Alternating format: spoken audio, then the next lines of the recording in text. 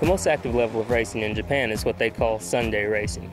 This requires only a basic race license, and most entrants are using street-driven cars. Even so, this club meeting at the Sendai Highland Circuit had plenty of very quick GTRs in attendance.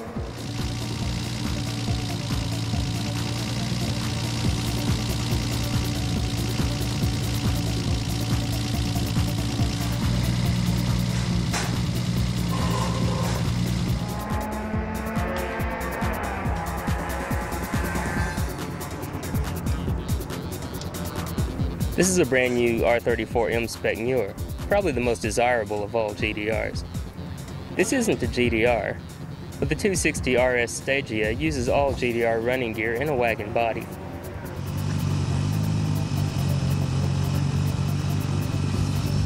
Though there were some big singles, most cars were using twin low-mount turbos.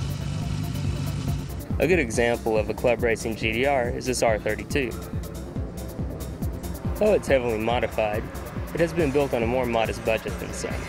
The bottom end of the engine is still standard, but makes plenty of power with Nismo LM-type turbos and a tuned computer with Mines airflow meters.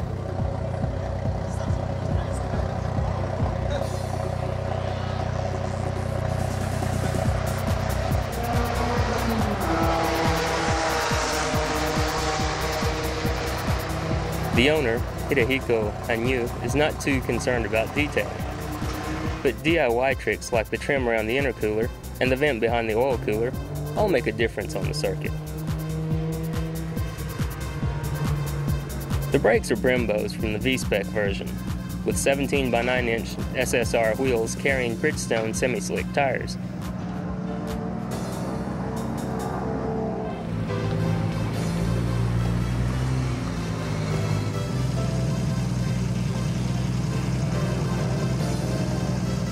Underneath, there are no special suspension links, just a set of coilover shocks and some basic alignment tweaks. Inside, the trim has been stripped out, with a basic roll cage and rear tower brace.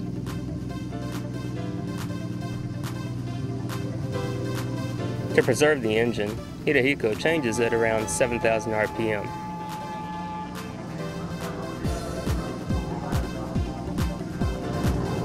To see how well this all works on the track, we stuck our in-car camera in the back for a timed lap.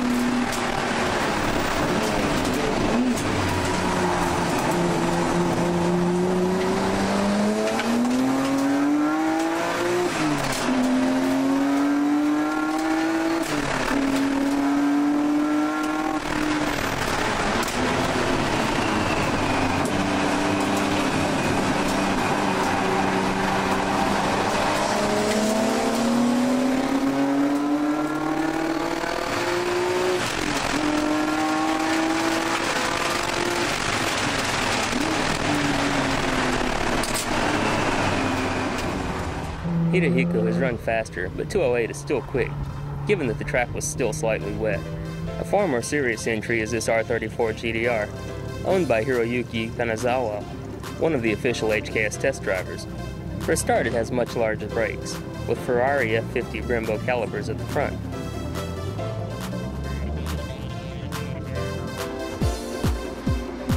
Behind the Nismo front bar, there's a large intercooler, with all custom piping in the engine bay.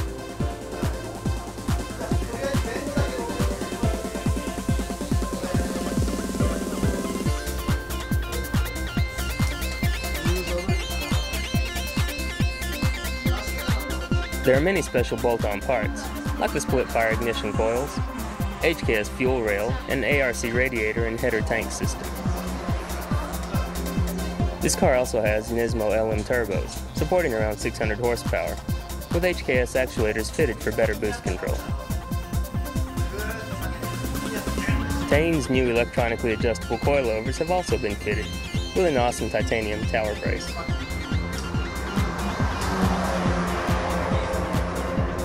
The exhaust is also all titanium, with dual oil coolers mounted under the rear end for the transmission and differential.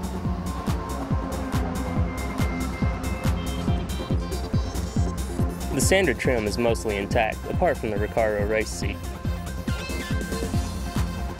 This car uses a Hollinger 6-speed sequential transmission, which is a major advantage on the circuit. The Blitz boost controller also has a high boost switch mounted on the steering wheel. Watch as we take a ride, and you'll see Hiroyuki holding the high boost switch on straight sections of the track.